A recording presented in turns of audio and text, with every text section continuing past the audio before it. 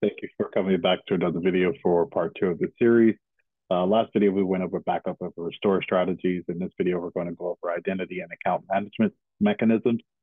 So let's get straight into it. So the exercise we're going to start with today is surrounding account type, right? So the Windows OS usually has a few default users, right? Which is usually just the administrator in the guest account, right? So when you create a user on the system, I mean, if you have some sort of IT experience with just getting a new computer, right? You've done some version of this, right? So you can either create it as a standard user with limited permissions or create an administrator account with complete control over everything on the system, right? So first, what we're going to do is actually create a user account. So let's actually get started here. Let me say properly my so, right. So actually, right. All right, perfect. So let's here. Then next, perfect. So now we can see on the right hand that it displays several users and groups, right? So we can create users and groups here or create a separate organizational unit, right? So actually what we're going to do is I'm going to click here and do operation or organization. If I can read anymore. All right, so let's do that. All right, perfect. So now I also want to note that the benefit, right, of creating an organizational unit is that you can actually segregate the users and a group from a different department, right? So then the different sets of policies can be enforced on different organizational units. So, for example, if we need to encrypt the hard drive only for the finance team, a drive encryption policy can be applied only to the financial organizational unit, right? So it'll make sense hopefully as we go further into the video, more topics on it. So now that we're back here, right, you can notice that the practice lab organizational unit is now created and selected. Or it should be selected. Right? Oh, there it is. Where I was looking at. But of course, at present, there's no user, so we're going to create a new one. So, all right. So we're going to use the name that we used before. Actually, you know what? I'm going to use one of my favorite people ever, Michael. So I'll do Mike at practice lab.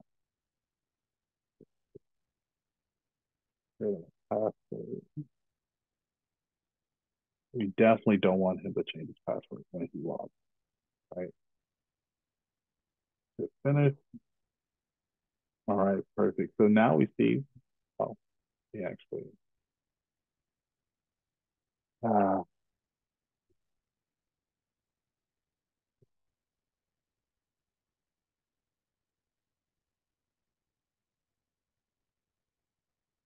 there it is. All right, perfect. So now we see that the Michael Scott account is now created. So I'm just going to keep this open. When we move it to our next task, it's going to be configuring user account properties. So usually whether you're local or domain, you can always configure a user account, right, by just modifying its properties like any other file, right? Even though the local user has limited options, typically the domain user account provides several configurable options, of course. So, for example, you can configure the user's address, telephone number, and organization name.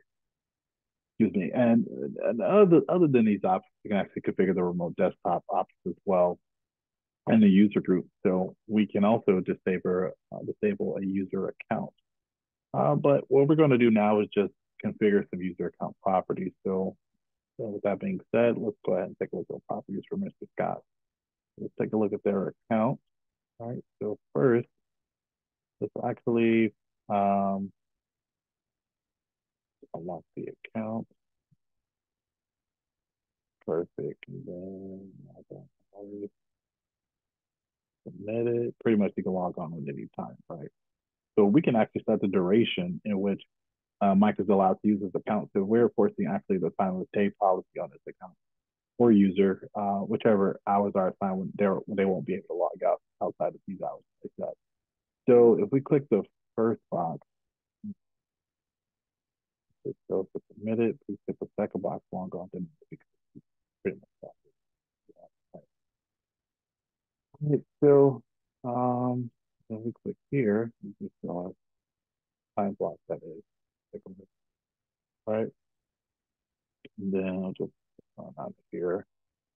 So now we can actually double log on to so all the computers, of course, are selected by default. We can actually change this by selecting just the following computers. Of course, we're just going to change it to um, computer we already use, adding a new computer. Right. So we added Win10. So now it's added here. So that means we can click OK. So now that we're on here, let's apply. Okay, if we want to work today, I'll call off. No, perfect. So we're good there. All right. So now we can actually reset. So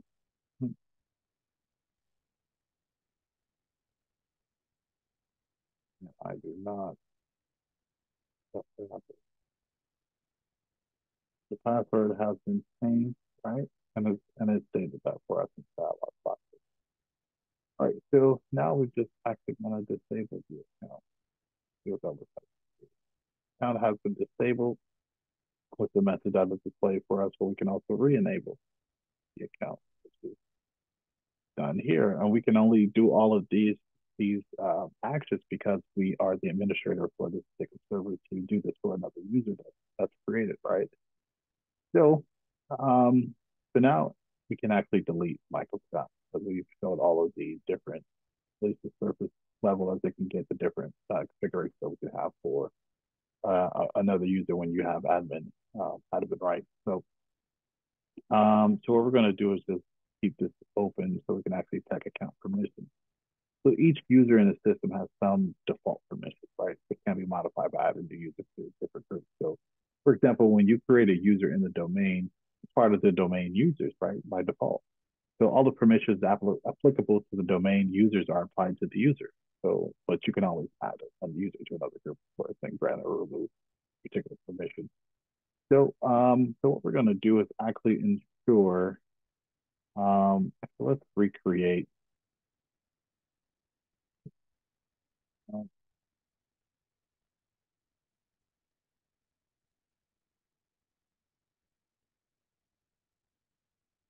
see, see,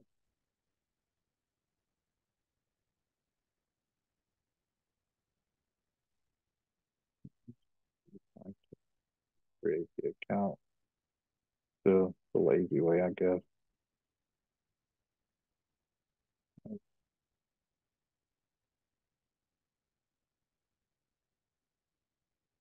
All right, I'll just create a new. Just do it the same way I did before.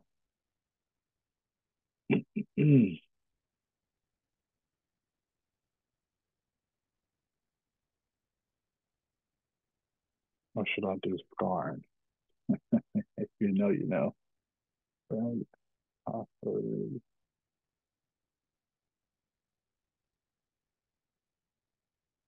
Right. Perfect. So now I've recreated them. So I'm just gonna take a look at the properties again. Remember right. So as I've just stated, now he's literally just set him up, didn't give him special access to anything in particular that's out of the realm of possibility, but he's automatically added to the domain user's account or domain rather. So now what we're going to do is actually put him in a group. Then check name. So group policy creator owners, right? So now that we've added them, make sure I do this here. Perfect. So now I'm on the properties dialog box. Besides being part of the domain user group, you can also see he's now part of the group policies, right? So we can actually apply and then okay. Right. And then this allows us to move on to our next exercise, which is account policies. So whenever users are part of a domain, right, several account policies can apply. You can kind of relate this to just municipalities, right? As far as counties, states, cities, towns, or what may have you, right? You can apply them to users groups and systems that are part of a domain, right? So if a user is not part of a domain, you can actually use the local security policy to apply account policies. So there's actually a few different ways, right, as far as we can do this.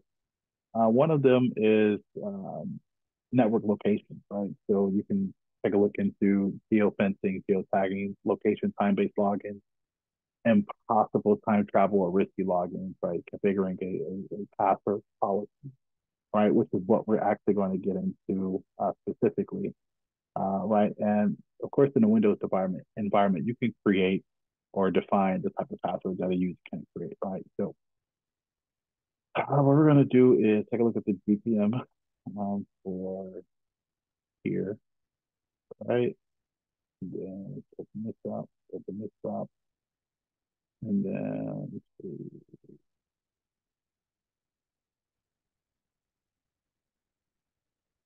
that up. Then take a look at our policies. So you were just mentioning that we're going to get the security and account policies. Like now, to configure the password policy on the local system, we would normally open the local security policy console, right? And we would navigate two different ways, right? So we can actually, right. So now that the password related policies, they're enabled by default. Let's,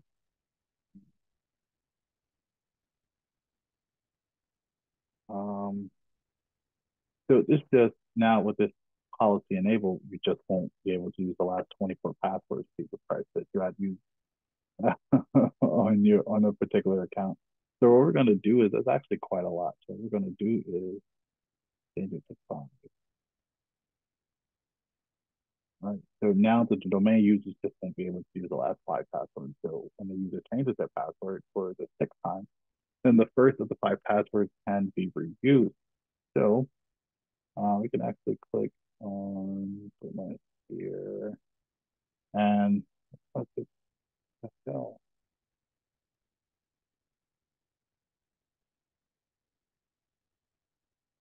Right. Not sure why, but the windows just keep going away. But we changed it to eight. The default value is seven, right? So now that the minimum password length is eight, that's pretty much the policy. You can't have any character. You can't have your amount of characters for your password be less than eight. Set of parameters of the accepted characters that we do have that you can use to constitute a password. So I'm just going to keep the default policy for the remaining policies, right? So let's actually take a look here, right?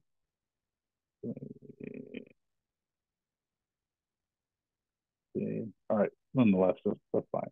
Let's take a look at the properties here, right? All right, what's going on here?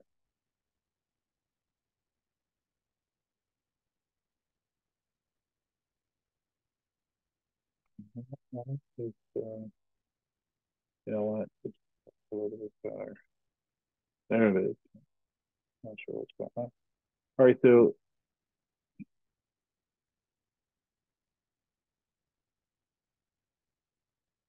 weird. All right, so we're gonna change this to. I think we should do it for five. What do you guys think? No? Okay, I'll leave it for 30. That's fine. All right, it's all practice. Anyway, but the suggested value changes, of course, is changed in the box and then back to the quarterly following it. What's going on here? All right, so now it will reset the few values, the account lockout threshold that we did and reset account lockout after, right? So it closed automatically, it looks like, because I did not close it out, even though I've been having issues. There it is. All right, perfect. So now we're just going to manage guest and admin accounts via the group policy. So at the domain level, we can manage guest an admin account via the group policy, right? We actually done this before in another video. So if we need to perform the same task at a system level, we can actually open a few things that'll get us some security policy console to navigate to a node that allows us to take a look at these configurations, right? So that's actually what we're going to do. So let's take a look here. Let's see. Go to local security options. We can see a lot of lists of policy settings that are or options that are not fine. But what we're going to do now is just disable the guest account on all domain systems, and we're also going to rename the account too. So let's actually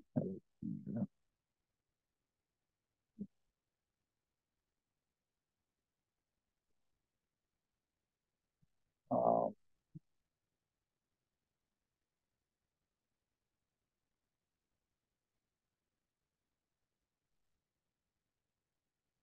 fix. Okay, okay, perfect. It's not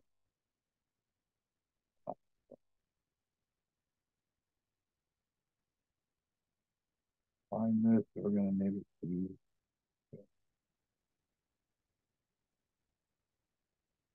okay. Fine. Back to as we can see here, policy settings, right? So now back on the window, we see that again, both policies are now configured. Now we're just going to configure access policies as well. So other than administrative tasks, a normal user has access to several tools and utilities, right? In Windows at least. So we can actually restrict this access to several tools and utilities. For example, we can restrict access to the command prompt.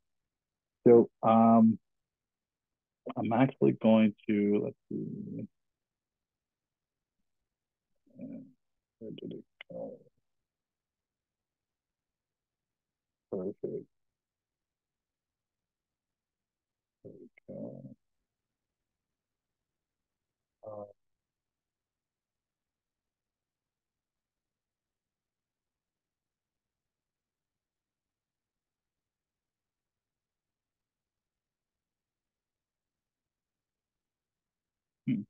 okay.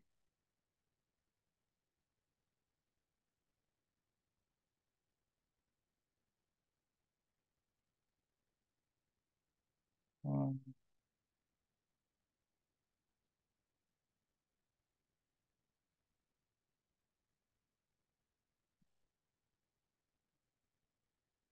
let's see here. There it is. Okay. See what I was here.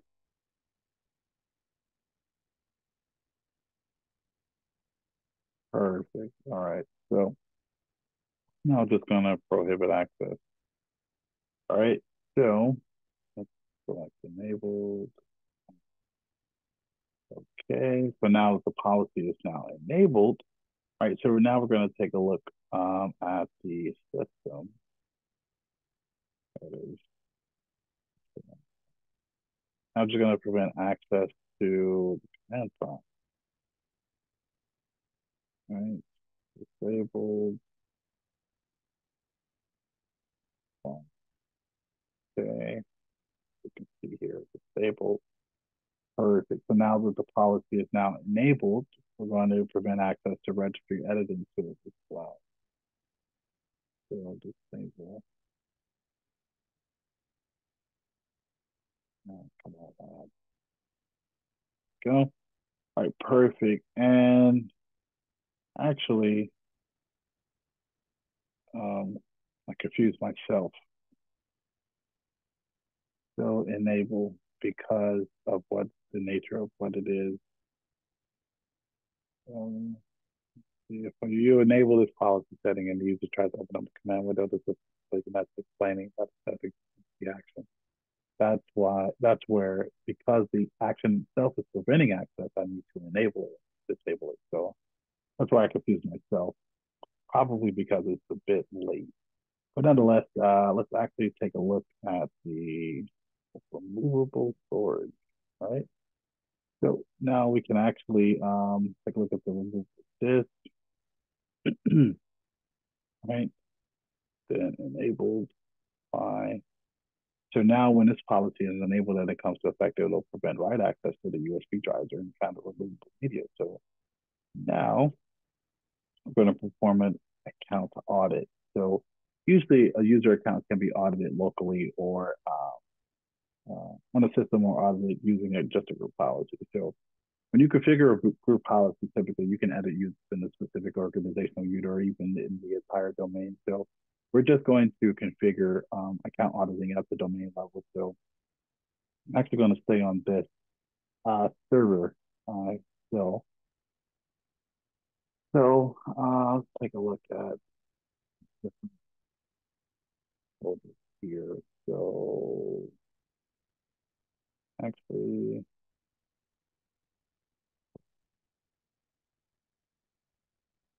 yeah,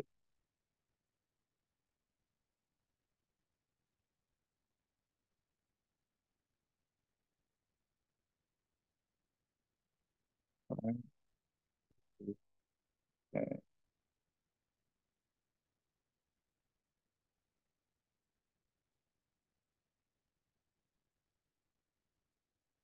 Hmm.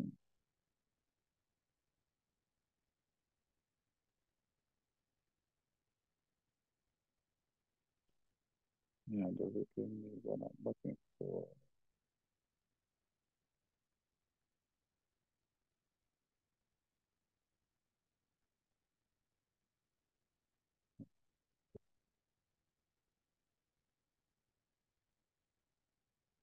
See, back up again. All right, take a look here.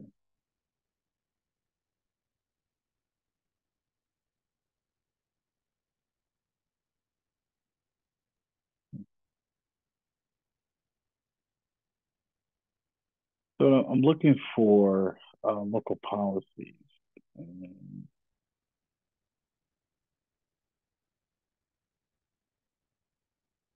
not,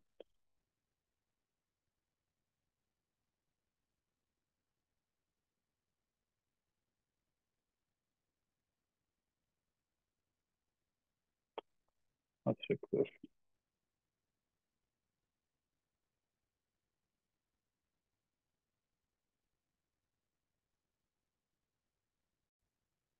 All right, perfect. Yeah, we're back on track. It was again, as usual, user error. All right. So let's actually take a look here. All right. So let's, right. Let's of course define these, and we're going to untick this and tick that. Now, it's critical to audit the failed logon events, right? Because if one account has continuously failed logon events, then it could be someone that's trying to guess passwords for an account, a user account. Particularly, this actually happened to me within the last 24 hours. Someone was trying to access my FanDuel account, and I received an email that my account was actually locked because of so many failed login attempts. So this is definitely it definitely rings true for any account, whether it's an enterprise computer or network for an account or a personal one, right? This can happen in any given moment, any time. So on any account. So now we're just going to so now the policy is configured, right? So we're also going to configure the audit logon event, right? So let's take a look here. Let's define this, and then let's do the same here. All right, perfect. So the policy is now configured. It's always good to enable auditing right on the object that the user is accessing in the domain. So now let's take a look at audit privilege use, right? Let's open it and then same concept. Back to get to automatic pick. All right, actually, you know what? I'll do both. All right, perfect. So we're all set there. And with that being said, that brings us to the end of this particular video for identity and account management mechanisms. And just a more brief recap of what we went over. We went over identity, account types, and account policies, and a few things of like identity providers, performing audit account audits, account permissions, and things of that jazz, and a few other things, right? Next video is going to be identifying different application exploits. It'd be fun. You stay curious, stay secure, and I'll see you in the next video.